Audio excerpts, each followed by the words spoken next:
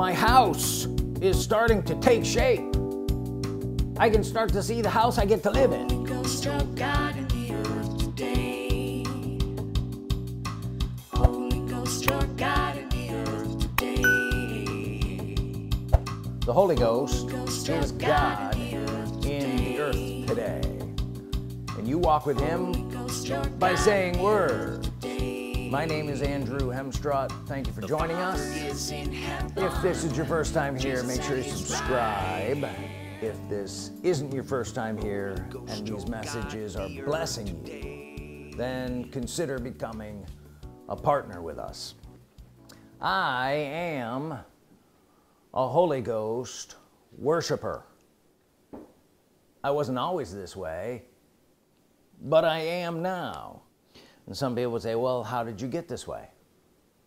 By doing the sayings of Jesus.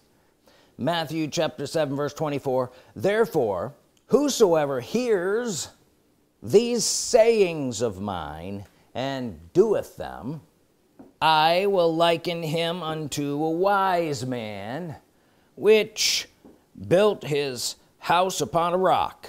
Verse 25, and the rain descended and the floods came and the winds blew and beat upon that house, and it fell not, for it was founded upon a rock. Say it was founded upon a rock. He goes on, verse 26, and everyone that hears these sayings of mine and doeth them not shall be likened unto a foolish man which built his house upon the sand, and the rain descended and the floods came and the winds blew and beat upon that house, and it fell, and great was the fall of it. It was great. So what could we say the rock was? See, most people go, oh, Jesus is the rock. No. Doing the sayings of Jesus is like building your house on a rock. So the rock would be doing the sayings of Jesus. Now obviously this would apply to someone building a natural house, but we're really talking about a spiritual house. You understand that? So the rock that we're building this spiritual house on, are you still here? The rock that we're building this spiritual house upon is doing the sayings of Jesus. Not just hearing them, but doing. Some would criticize me for calling myself a Holy Ghost worshiper. That's what I call myself. I'm a Holy Ghost worshiper. I didn't just invent something. Jesus got me here, or rather doing the sayings of Jesus got me here. John 4:24 says, God is a spirit, and they that worship him. Jesus said that. God is a spirit, and they that worship him. Who is this God that's a spirit that's in the earth today? The Holy Ghost. They that worship him. I am a they that worship him. How did I get here? Doing the sayings of Jesus, which is a sure foundation, the surest of all foundations, built upon the rock of actually doing. How did I become a Holy Ghost worshiper? I began doing the sayings of Jesus. Jesus said, God is a spirit, and they that worship him. If I did that, who would I worship? God the Spirit God, the Holy Ghost. Are you here? Can you see how I got here? By doing the sayings of Jesus. And what did Jesus say? He said, I'm a wise man who built my house, spiritual house, upon a rock.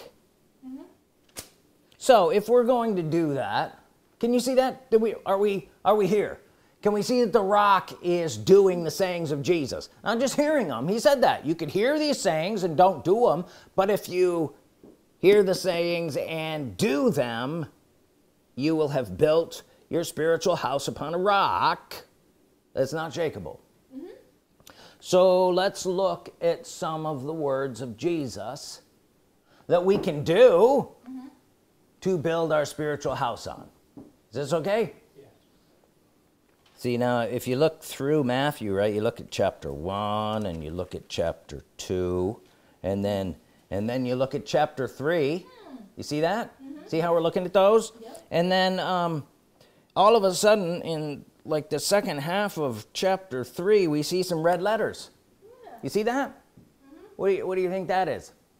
Jesus talking, right? If you have a red letter edition, right? So let's just see this. We could say it would be, people would argue about this, but please, I'm trying to make a point.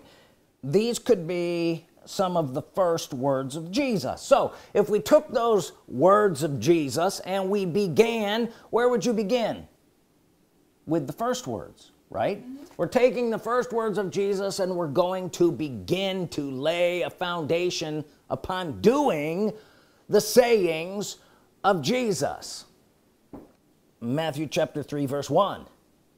And in those days came John the Baptist preaching in the wilderness of Judea, verse 2, and saying, repent ye, for the kingdom of heaven is at hand. You see what's going on? John the Baptist is out there preaching. Go down to verse 13. Then cometh Jesus from Galilee to Jordan unto John to be baptized of him. Verse 14, but John forbade him, saying, I have need to be baptized of thee, and comest thou to me? Verse 15, and Jesus answering said unto him, here we go. You ready for this? Suffer it to be so now, for thus it becomes us to fulfill all righteousness. And then he suffered him. So here you have the first words of Jesus that we have, at least in Matthew. Suffer it to be now to fulfill all righteousness. Say, to fulfill all righteousness.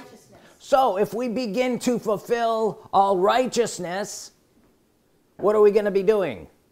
We're going to be starting to lay a foundation on doing the sayings of Jesus. Okay? Yeah.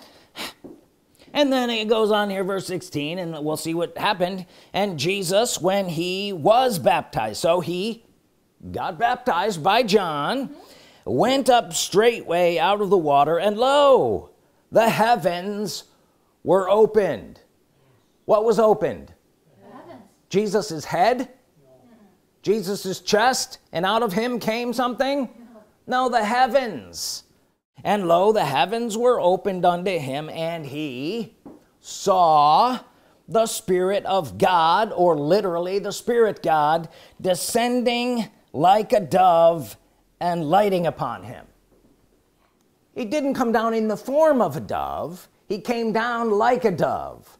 Descending like a dove is describing the descent, the way he came down, like a bird might come down.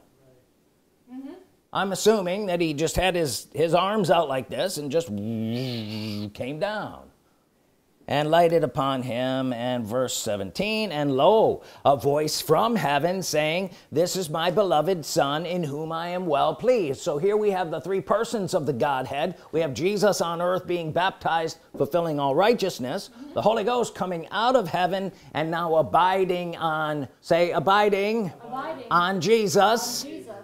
And where's the Father? In heaven. Still in heaven. That's where the voice came from. Are you here? Yes. And then here we have Jesus from that point on being led by the Spirit,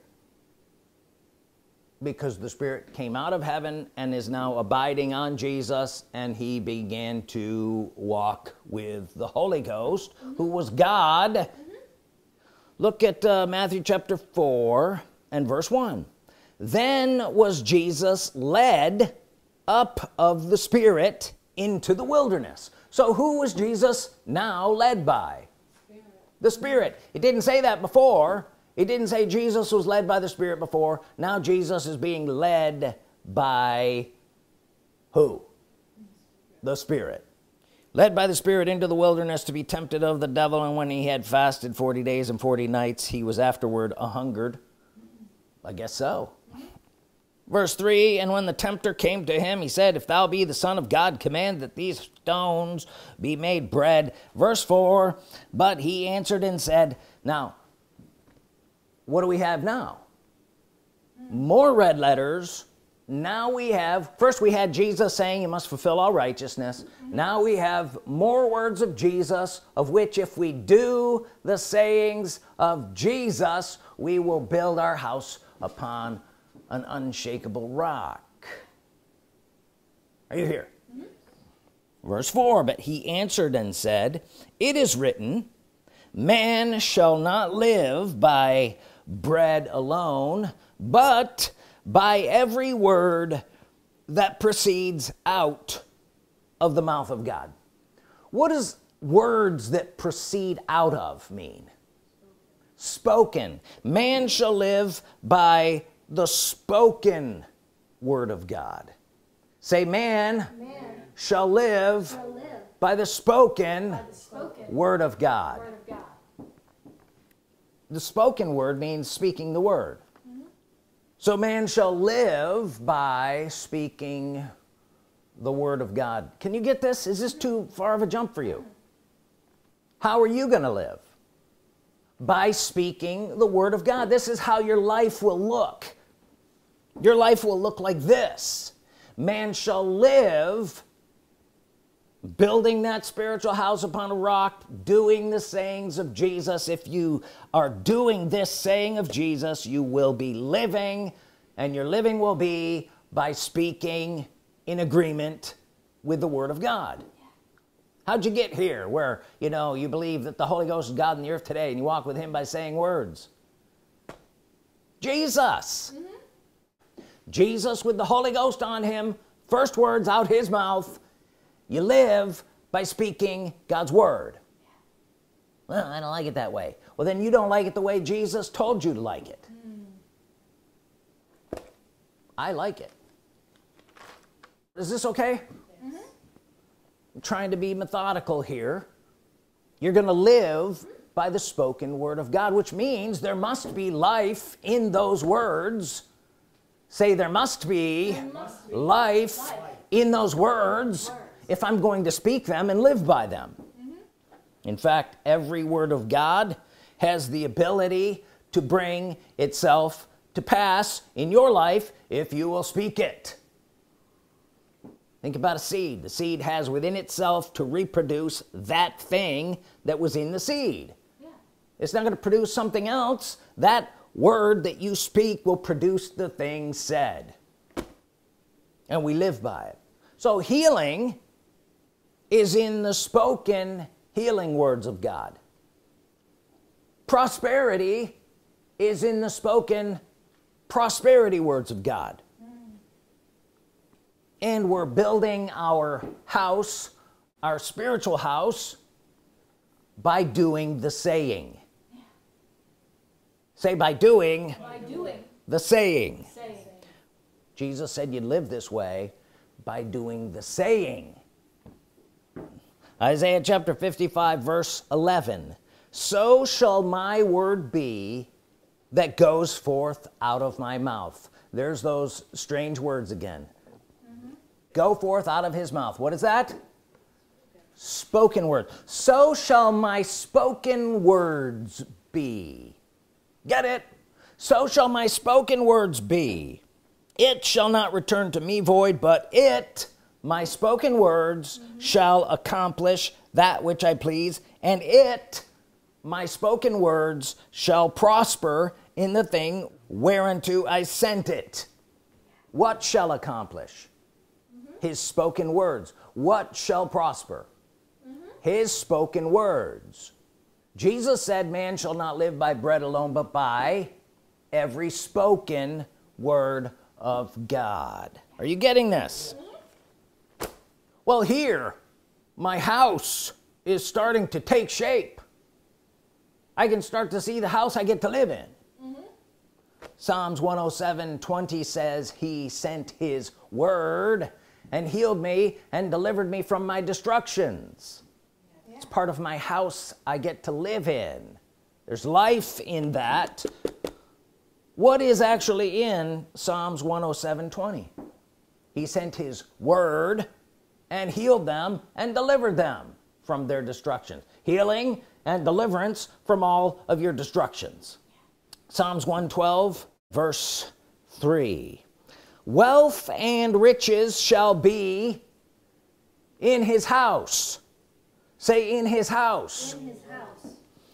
His righteousness endures forever. Jesus began by saying we must fulfill all righteousness, and here it says wealth and riches shall be in your house. Yeah. By speaking these words, your house begins to take shape. We're talking about doing the sayings of Jesus and building our life on a rock that can't be shaken. Yeah. People ask, well, why aren't you shaken over this? Doing the sayings of Jesus brought me here.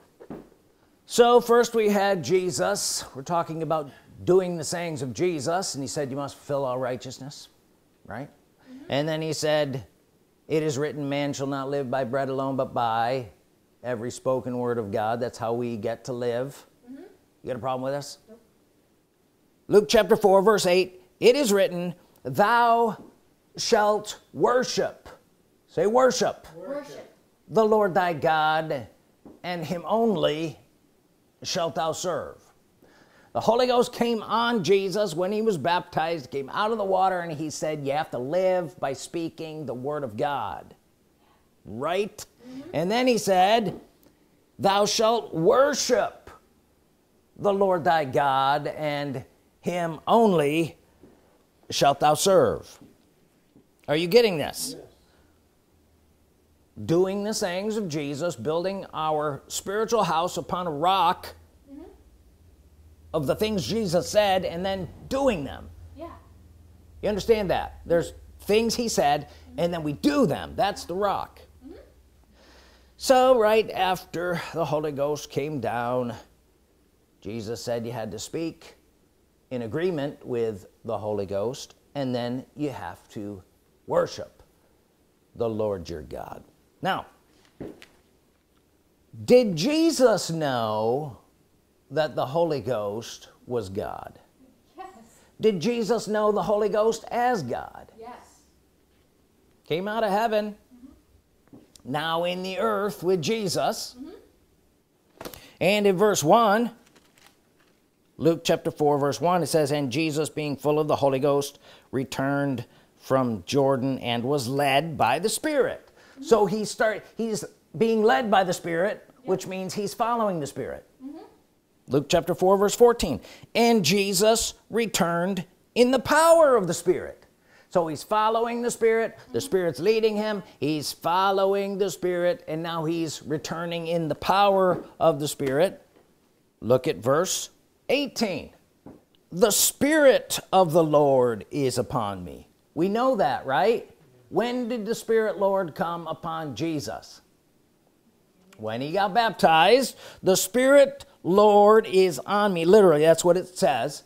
The Spirit Lord is upon me because he hath anointed me to preach. Who anointed Jesus to preach? The Spirit Lord, the Holy Ghost, and here we have Jesus calling the Holy Ghost Lord. Say, Jesus, called the Holy Ghost, Lord. Was Jesus following the Holy Ghost?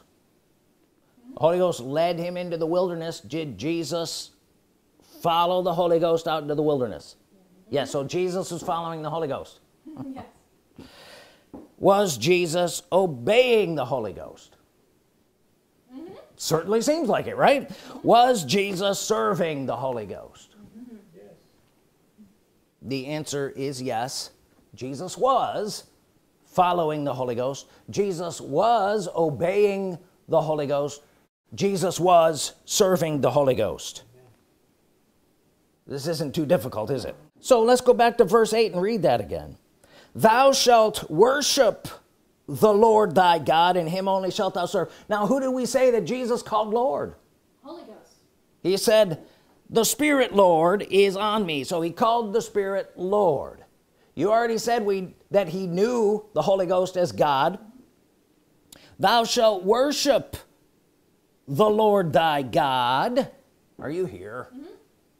And him only shalt thou serve. Who is Jesus serving? The Holy Ghost, the Lord his God. And here he says to worship the Lord your God and him only serving.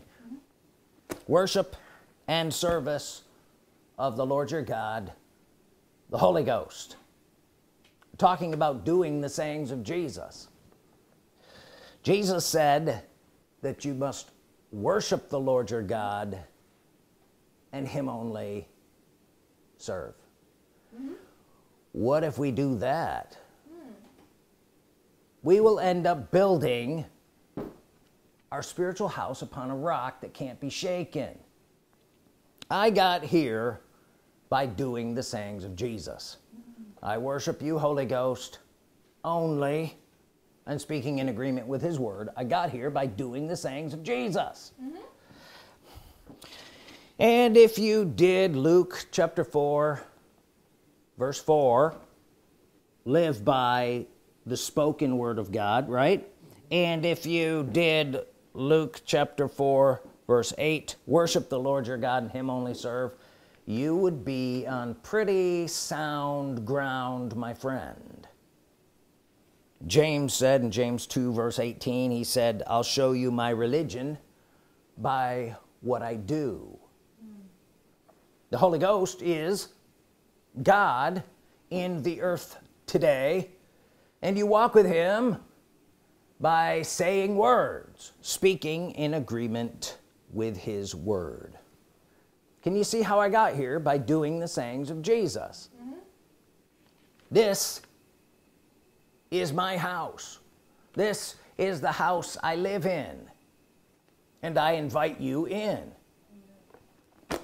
And there is a storm outside, much of which is brought on by you. Being a pilot, you have the tendency to want to fight with the airplane and make adjustments.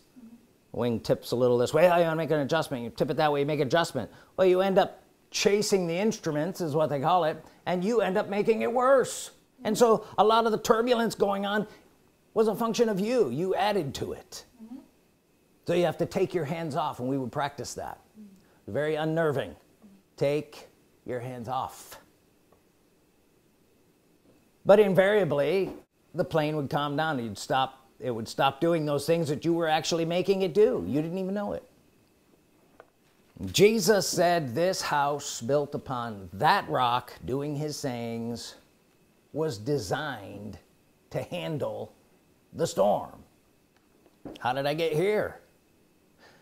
Doing the sayings of Jesus. Mm-hmm. Worshiping the Holy Ghost and speaking in agreement with his word.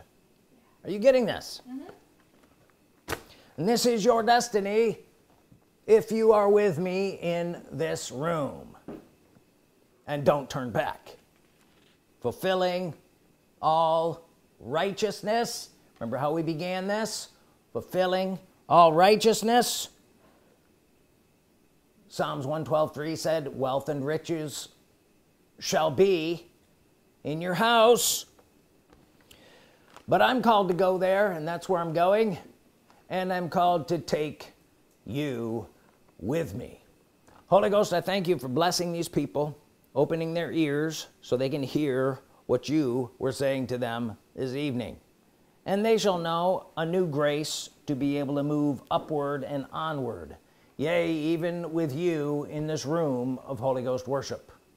And things shall become completely different, and ways shall open up unto them that they had longed for years.